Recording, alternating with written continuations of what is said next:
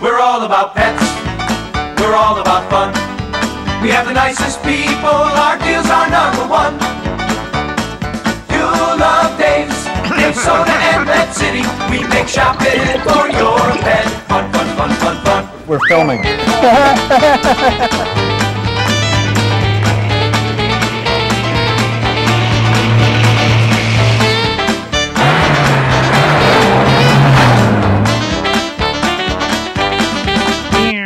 All right, well, hello everybody, and first of all, I know this is a couple weeks late, but I hope everybody had a good Easter, or a good Passover, whatever holidays. I hope you got to spend them with friends and family.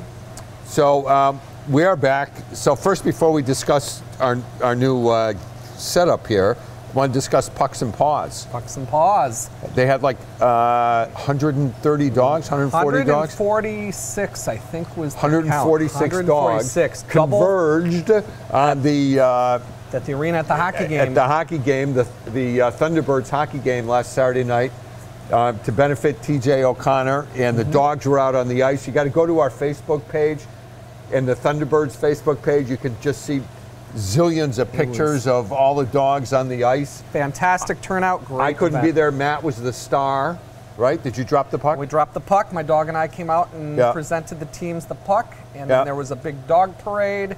Yeah. Tons of, it was like a dog show out on the. Yeah, it's very cool. So yeah, it was a great time. Sorry, Dave.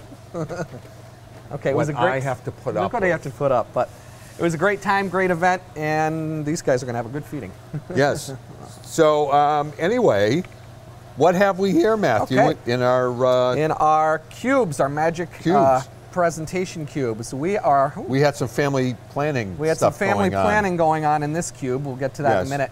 Last time we had showed the more expensive pond fish, because we are coming into pond season now, and it's time to get everything opened up and start working outside. We have our entry-level fish right here, our beginner stuff. And you know how you know these are babies? Because they have little rubber duckies to play with. Yeah, isn't right. that cute? Yes. Like I said, it just gives them something to entertain. All right, we'll start with this guy this school down here.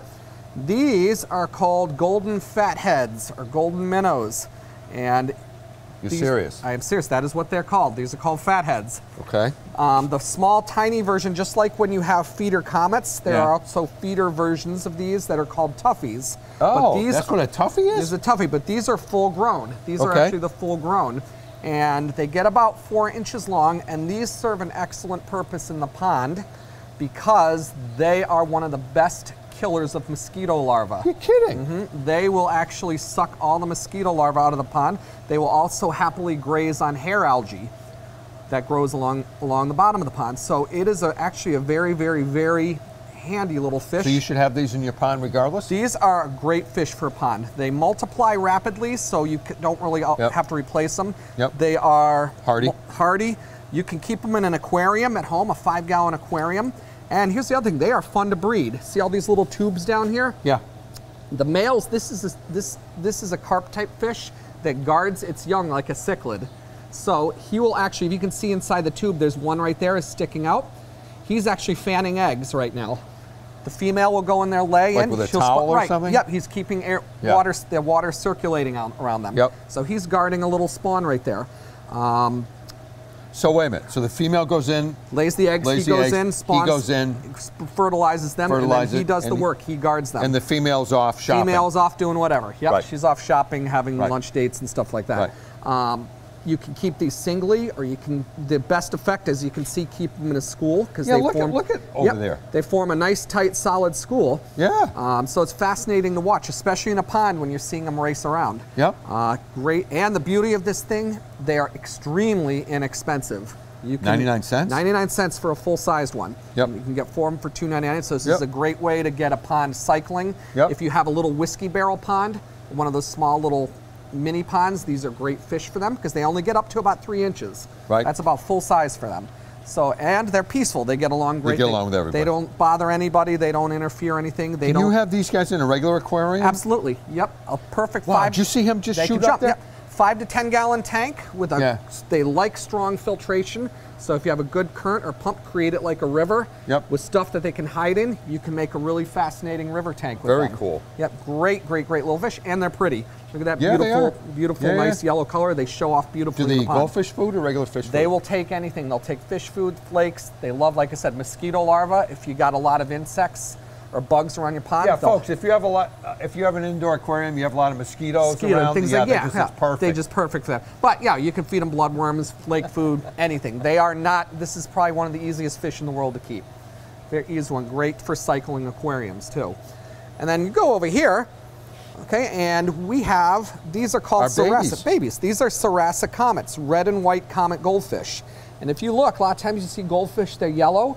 Yeah. These actually are all just two colors on, the red and white, the darker red with the white. Yep. And so if you look at them from the top, look down from the top, you can see the really pretty patterns. Oh, they're gorgeous. These are gorgeous, and this is a great, if you don't want to spend a lot of money for a big pond, and you want to start off small, buy a little school of these and just let them grow. And you can get these guys up to about 16 inches. So these are, again, big fish. But nice thing is, though, they've got all that nice color, And these are how much? These are $2.99 each. You can get 4 of them for $9. So again, inexpensive.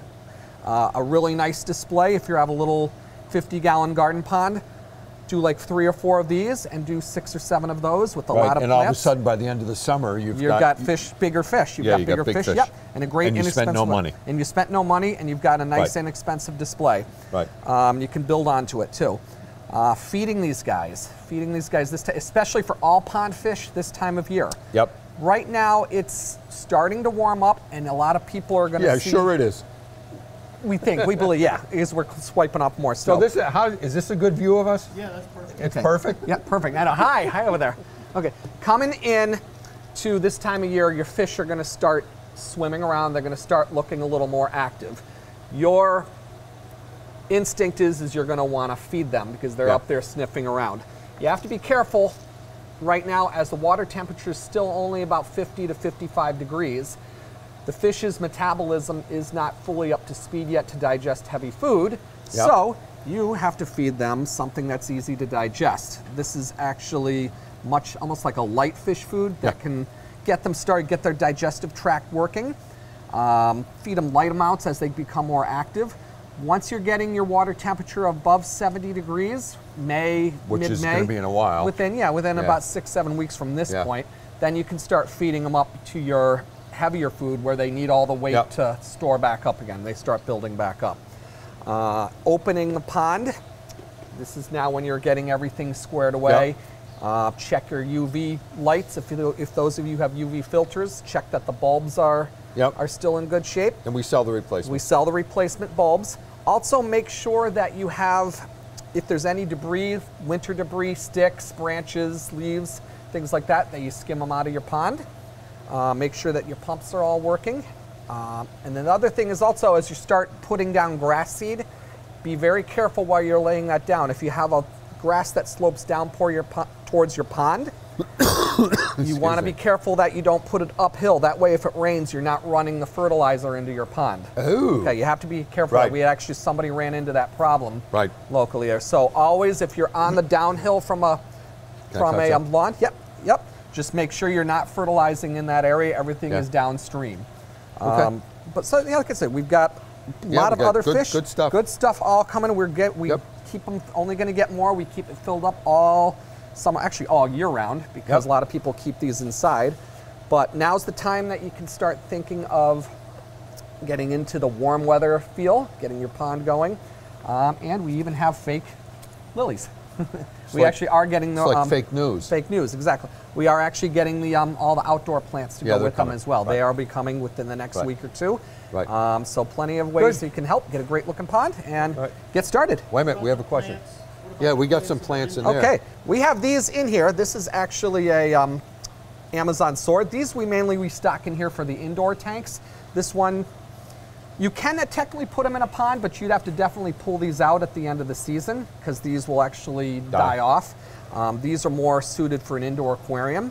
But like I said, if you wouldn't really see them that much inside a pond, you go more floating things or pond side. But if you are keeping these Whoop, he's jumping. These little fat head minnows inside a tank. This is a perfect. I think it's the same one. It's the same one who keeps smokes. going. Yeah, he likes the plant. He's really going for that. You could definitely dress it up and give him a nice little home with these guys. But so, folks, you need a top on your aquarium at home for sure. Definitely have a hood. As you can see, these guys are a little bit of a jumper, so definitely have a hood for your tank. But great beginner fish all around. I like them.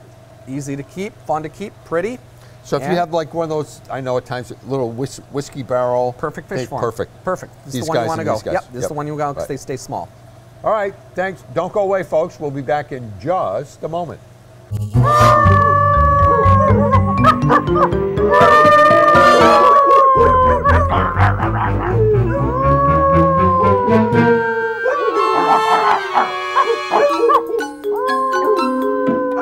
All right, well, hello everybody, and we are here with Shannon, and what's this? This is Max. This is Max, this killer dog here. Yeah. This is a Bernese Mountain Dog?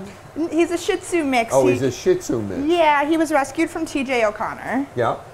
And so the couple just dropped him off. This is the first time he's... This is his first time seeing me. Seeing you. And so what are we doing for summer tune-up? They want to do him really short all over, you know, with a nice round teddy bear face, you know, nice summer cut, something that's going to last a few months, and really take that bulk hair off. So he's ready for, you know, ready for this warm weather, even though Mother Nature psyched us out yesterday. So tell me, no offense, Max, but tell me which bulk hair is coming off. I don't see a lot of bulk hair. Well, he's wet right now, and he's about, you know, I'd say almost 2 inches long. I took a little bit off the back to kind of test, you know, the hair and see what I needed to do. But, you know, all this chest hair, everything from the head back is going to go all nice and short. And how long, sorry, how long will it last? On a dog like him, it should be, you know, a good 8 to 12 weeks. Oh, okay. Before it really grows back to the point where he'll need it, you know, really cut down again. Yeah. And how about around his eyes and all that? Because these guys are famous for the redness and the drainage. So yeah. I know you don't like that. Yeah. He's not the best model, but right here you'll see he's got this stuff going over into his eyes. And what I'm going to do is I'm going to go in with my scissors and I'm going to trim that nice and low. What happens if he sneezes or something and the scissors? You just got to be very careful. A blunt? It's all in skill. And my eyes are watering just thinking about someone being near my eyes with their scissors. Well, when a dog started young enough, it's actually a training. Dogs should be trained to be groomed. It's not something that they learn to do naturally. That's why it's best to start them, you know, at 6 months. In the wild, you know, like the wild dogs of Africa, they don't have like salons that they go to. No, they don't. So, you know, the younger you start them, they kind of know what to expect. And you know, there's holds we do under the chin and behind the ears here that really help them to sit still. And you Relax just have to you just have to be vigilant. It's like and a know. Spock thing where you can. Oh yeah, I have Jedi mind powers. Yes, and you could just sort of. Yeah, I can kind of just. So he's actually this must be a pretty young dog. He's he's about 2. Yeah. They're not sure. He was a rescue, so they're not 100% sure on the age. But he's approximately 2. Yep. And you know, he comes for regular groomings. Yep. So, you know, now that winter's over, we're going to shorten him up and primp him up and get him ready for summer. Yep. And so this is important because the season is here now. Even with the short hair, flea and tick stuff. It's still you still need to be regular on your preventions. Right. You know, there's so many different ones out there now that are available. Yep. Actually, in a couple of my groomings this week, I've already found ticks. Oh, you even with the snow. Yeah. Yeah, I've found a couple ticks already this week, so you know you got to stay on top of that even through the winter. Yep. Yep. He wants to jump right into my arms. He's a handful to groom. Yeah, he's. So you already washed him. Yep. You have not blown dried. No, we're gonna blow dry him. We're gonna I towel dried him real well. I used a brightening shampoo. Yep. A nice bright white to really bring out that white color and kind of help with some of that staining on the. He's got a little bit on the paws too, and in the eyes, and I'll trim a lot of that out as well. But that whitening shampoo really takes that that yellow tinge. Out of the coat that they get just from every day being outside, and things like that. So you like whitening on, obviously, on these kinds of... Yes, definitely. Right. I think it does a really great job. It really brightens them up and makes them But if you have a yellow fresh. Lab or something... you know, you just use a basic You don't want to take the yellow out? No, of course not. I don't think it works like that. But it'll make them nice and shiny. Right. The enzymes in the shampoo really help bring the shine out in the fur. So the shampoos that we use, I assume there's no detergents in them? No, everything's all natural based. I'm really strict on, you know, using things that aren't heavy and, you know, chemicals or sulfates or things like that, because it's just not healthy for the skin or the hair. Do you use a conditioner on them? I do. And that's just a basic, it's more for moisturizing the skin underneath and the hair. And it's actually an oatmeal based conditioner. Yep. It smells great. It does a great job. Keeps them from drying out or flaking. Is it steel cut? Oh, stop. I have no idea, but it's really great for their skin. It really conditions them and keeps that moisture and that coat that they need. So even if you have the kind of dog that you don't come in and get it groomed, when you come in, even if you're using our baths, an oatmeal conditioner you got to do it. Oh yeah, we have it in there. It's really great. I use the same product here in the salon. Yep.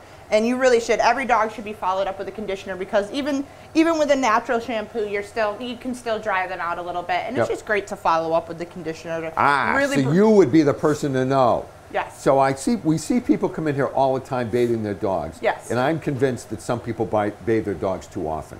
Yes. And it dries out their skin. I don't care what you do. Yep, that is very true. You you don't want to do an everyday, or even, some people do once a week, but that can really be damaging. Honestly, a dog maybe twice a month. And like I said, we've talked about it in the last show, that there are products out there for those in-between maintenances, dry shampoos. Yep. And that, just if you're wanting to get rid of that dog smell. And you know what? So correct me if I'm wrong. So especially this time of year, the Agawam Dog Park. So people take them over to the dog park. Yes. The dogs get filthy. Right. They come over. Just put them in the tub. Don't use the shampoo. Yeah, right? You can just use pure water. Just pure water, and then that's condition. Yeah, you could condition them. That wouldn't be too harsh. But lay honestly, off the shampoo. Yeah, the shampoo too much. It takes the natural oil out of the skin and the coat, and they really need that to maintain a healthy coat condition. Yeah. Okay.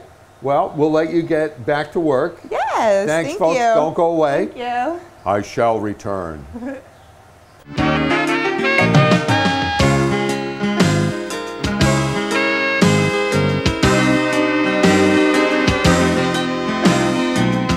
Dave Soda, Pet Food City. Yeah. Hey, folks, we're back, and actually, I wasn't sure what we were going to do this segment, but Shannon sort of gave me a slap in the head and said, we have to talk about flea and tick control.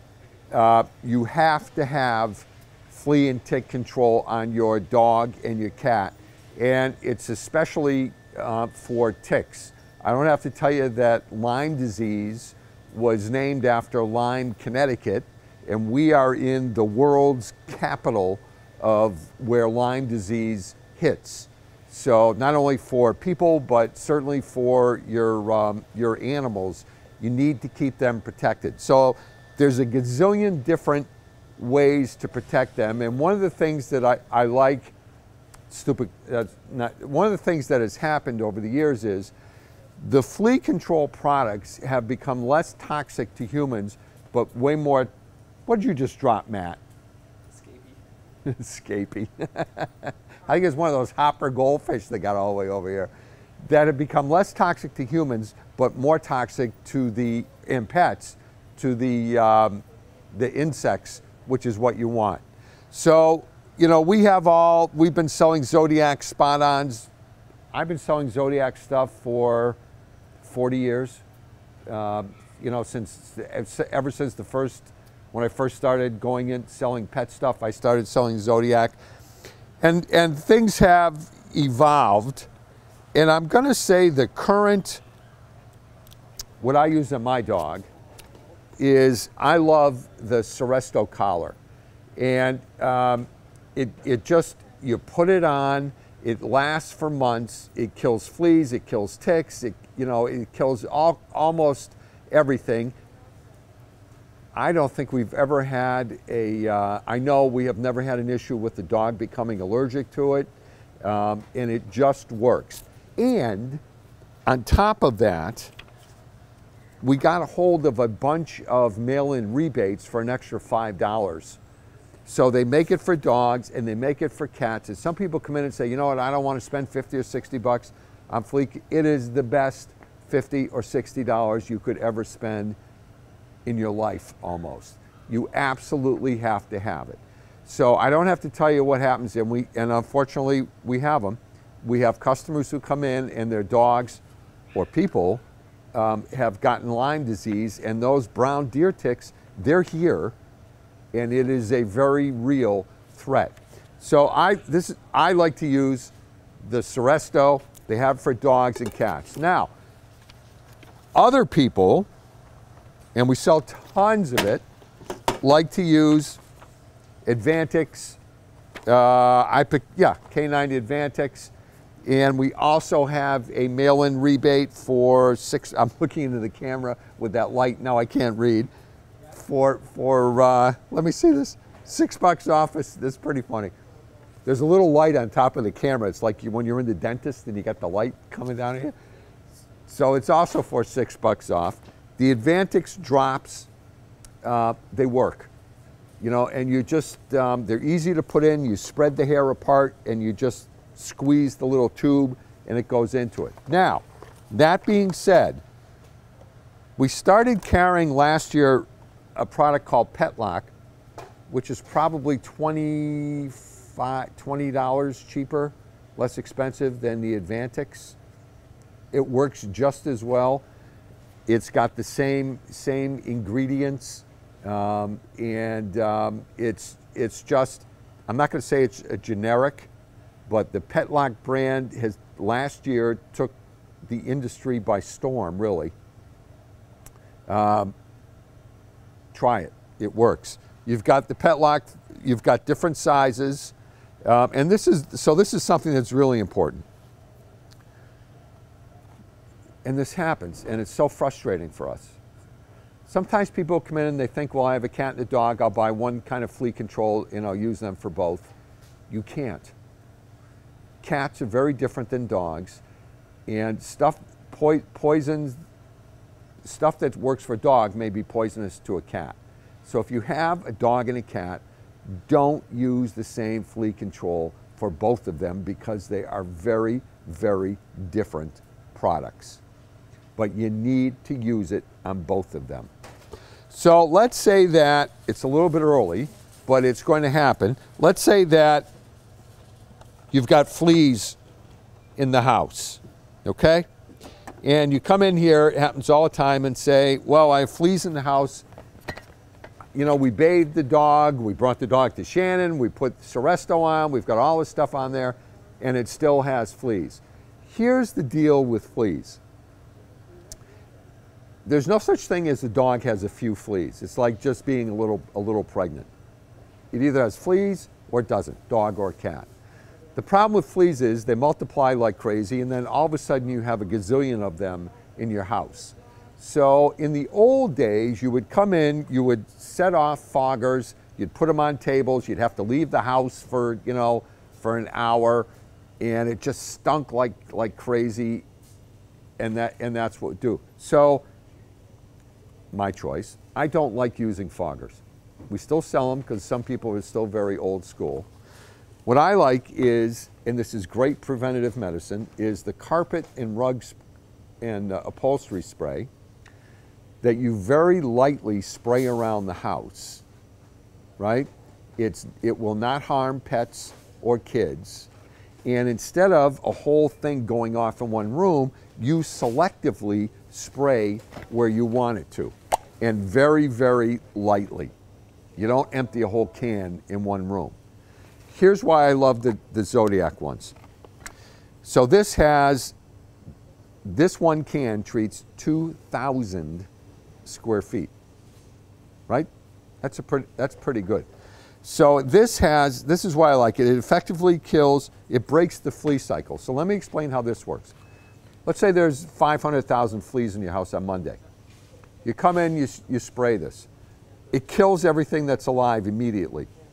As the fleas that are eggs hatch, it kills those as well. So sometimes people come in and say, hey, I had fleas, I sprayed this, and I came back the next day, I still have fleas. The reason is because the population is going from, pick a number, 500 to 250 to 1. So as those, over the next few days, as those eggs hatch, it kills them. So it cannot kill them like this. It's a few days and it goes down. Here's the beauty of this. The chemical that kills them, which is safe for humans and pets, stays around long enough to completely break the flea cycle. So that is hugely important. Plus it kills, it also does ticks, but it's really, I don't know if you ever had fleas in your house, it's brutal. So I would use this over this. Now, we have other customers that come in and say, I don't want to use anything that has chemicals. You know, we only want to use all natural stuff. So we now have lots of all natural sprays, collars. The sad news is they don't work as well as, you know, it's like if you really want to kill mosquitoes, you got to use DEET, right? DEET is not human-made, it's a chemical, but if you really want it to work, that's what you have to do. So we have all these natural things, and some people swear by them, which is great. But for those dogs that are really sensitive, or they have skin issues, they have this or that, then we have all natural things like this. Dave, my indoor cat got fleas, so even indoor ones can... So John just, yeah, I don't know if John just said his indoor cat got fleas, which is incredible. It never, the cat never goes out? Must have tracked something in. So somebody tracked something in. And the interesting thing is it's so early in the season, we haven't had a heat wave, but what we have had is a lot of wet weather.